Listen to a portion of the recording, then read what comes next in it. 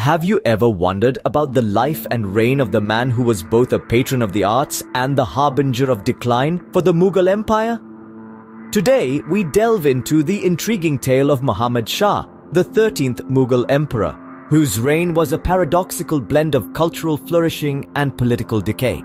Born as Roshan Akhtar on August 7, 1702, in Ghazni, Kabul Suba, Muhammad Shah was the progeny of Khujista Akhtar, the fourth son of Bahadur Shah I.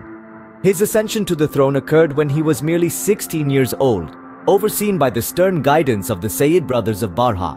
The reign of Muhammad Shah was a period of contrasts, marked by a vibrant cultural life on one hand and a rapid political decline on the other.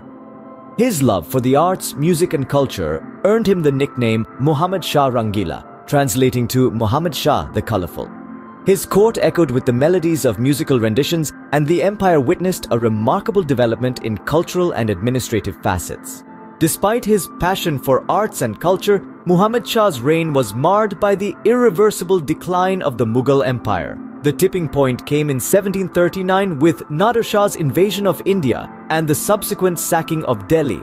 The shock and humiliation that ensued resonated not just within the Mughal Empire but also extended to foreign shores, including the British. Yet, even amidst the political turmoil, Muhammad Shah's contributions to the cultural and artistic life of the empire remain significant.